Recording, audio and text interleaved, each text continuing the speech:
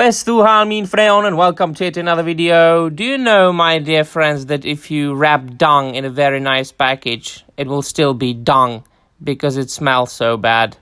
Well, I'm of course referring to the latest reveal, shall we say, and that's the fact that apparently Amazon has John Howe involved in making of the Rings of Power. John Howe, of course, being the worldwide famous artist who illustrated many a Tolkien book and also worked as a concept artist for Peter Jackson's films, both The Lord of the Rings and The Hobbit. And his drawings and his concepts and his paintings have entered history as being the visual representation of Tolkien's world.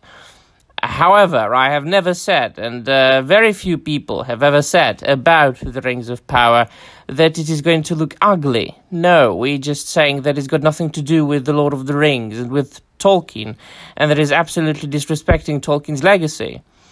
On the other hand, I know that in 2022 they have perfect technology for making visually good-looking films. But as I said, you wrap a dung in a nice package.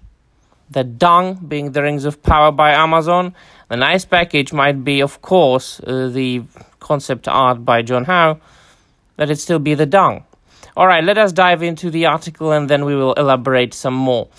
The world of Lord of the Rings of Power, isn't the Middle-earth you remember? They're exclusive. Well, that's exactly what I said. Who is ready to return to Middle-earth? I have never lived.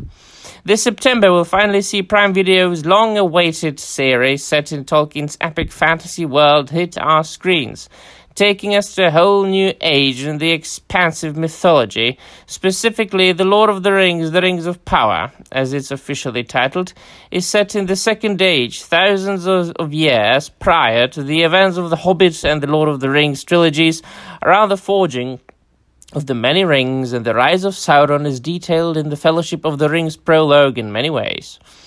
It'll be a return to a screen universe that's beloved the world over, but according to the Rings of Power concept artist John Howe, there are surprises in store.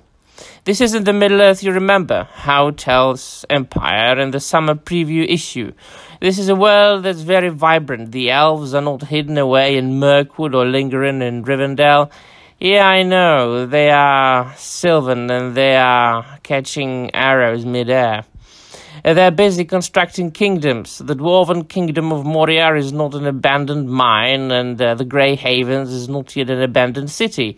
I loved having the opportunity to explore that unseen history, and while most of the Middle-earth we've seen on screen has involved mountainous, muddy or marshy terrains, there's a key new location to be explored this time. We're finally sailing on the oceans of Middle-earth, teases Howe, promising a set of seafaring elves. They're daunting and enterprising, and they're almost colonizing the world.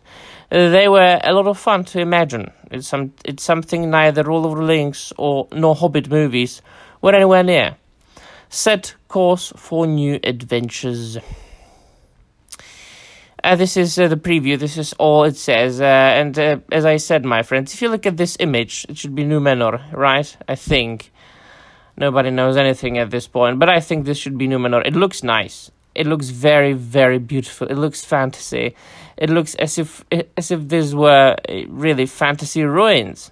And visually, I would say that it belongs in a fantasy film, or a TV show. However, we have always said that the movie or the TV show will look good, but we know about the rest. We know that it's really going to disrespect Tolkien. But for more elaboration, please do check out my channel. Do check out my previous videos. Do check out my comparisons of what we've seen from the Rings of Power with that which we already have and love. That is the Peter Jackson's trilogy. Look at my videos about John Ronald Reuel Tolkien, about his work, not only about his fiction, but about his scholarly work, about his philological academic work. And you will know for yourself, my friends. It will be proved to you that this can be nothing but a very bad news for each and every Tolkien enthusiast and a decent and normal human being in the world. And that will be all. Let me know in the comments down below if you agree with my dung analogy or not. And thank you very much for watching. And namaste.